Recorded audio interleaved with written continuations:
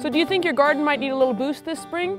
One of the best ways to tell is to do a soil test. A soil test will tell you what nutrients you may need in the garden and how much. The spring is the best time to do a soil test before you add any fertilizer.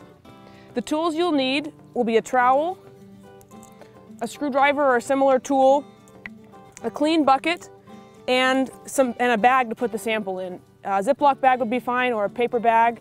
Sometimes the soil labs will provide you a container to use. To collect a sample, you'll take the trowel and put it into the ground to loosen the soil. You'll then use the trowel to collect a thin slice of soil. The goal is to have a narrow strip of soil down the center of the trowel, so the screwdriver is a useful tool to help clean up the edges. Ideally, you will sample to a depth of about 6 inches, and you'll put that in your bucket. Then you'll repeat that step about 10 times for your garden to get a good composite sample.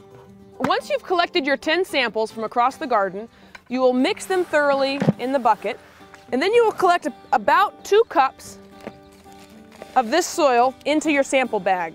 The lab will provide you with a form to fill out, which includes the type of soil analysis that you would like to have done and what you will be growing in your garden.